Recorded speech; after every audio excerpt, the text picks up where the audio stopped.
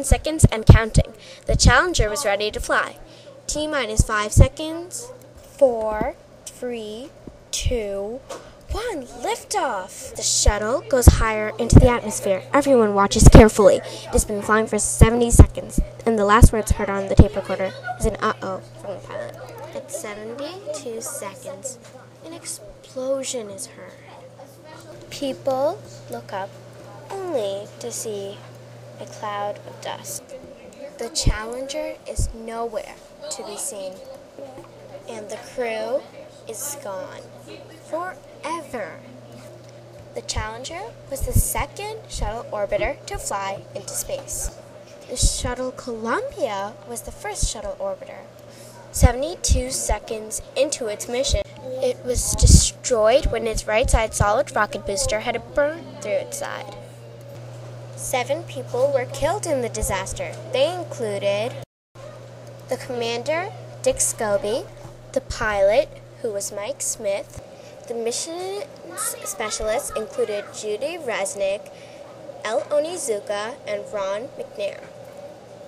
The payload specialists included Krista McAuliffe and Greg Jarvis.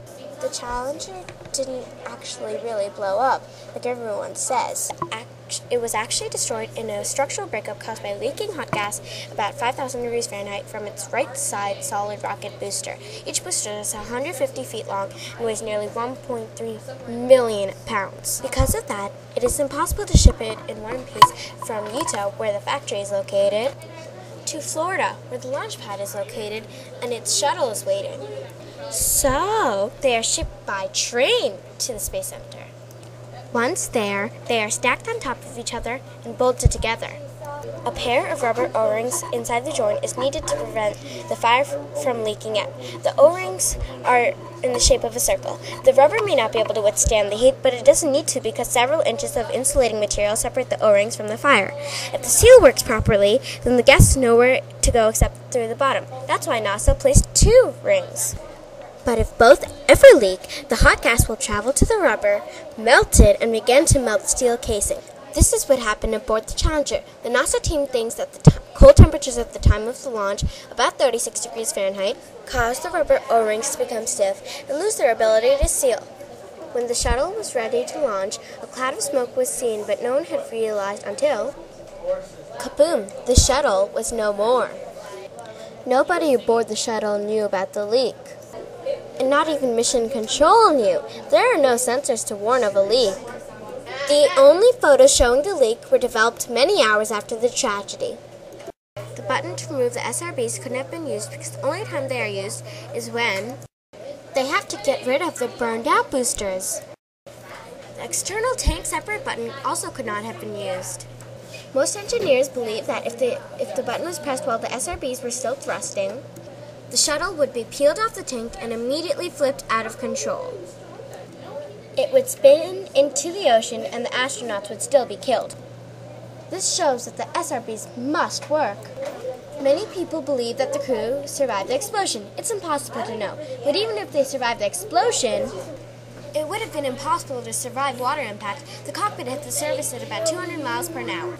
This is no more survivable than driving a car into a brick wall at the same exact speed. The crew didn't have pressure suits to help them. The crew didn't have a bailout system either. Beginning with the Challenger, NASA stopped putting bailout systems in the shuttles. Now they have an effective bailout system that can be used in any case. They strap backpacks with parachutes and go out a side hatch. To avoid hitting the shuttle swing, they slide down a pole and parachute back down. NASA didn't reinstall the 2 ejection seats that they originally had because then only 2 members would be safe while the others would still be trapped. To do otherwise is to imply that some lives are more important than others. Now NASA has made changes to the shuttle booster designs. They have redesigned the segment joints, which are much stiffer. They have added a 3rd O-ring and finally added heaters to keep them warm on chilly days. The Challenger is located on an abandoned missile silo in Cape Canaveral Air Force Station. People might say that other astronauts were lucky not to have flown on the Challenger. But remember, every flight before the Challenger had flown with the same flawed booster design. So I consider that the tragedy will mark history and prove that mistakes are made and fixed. The Challenger and its crew will always be remembered, and they will have a spot in history to remind everybody.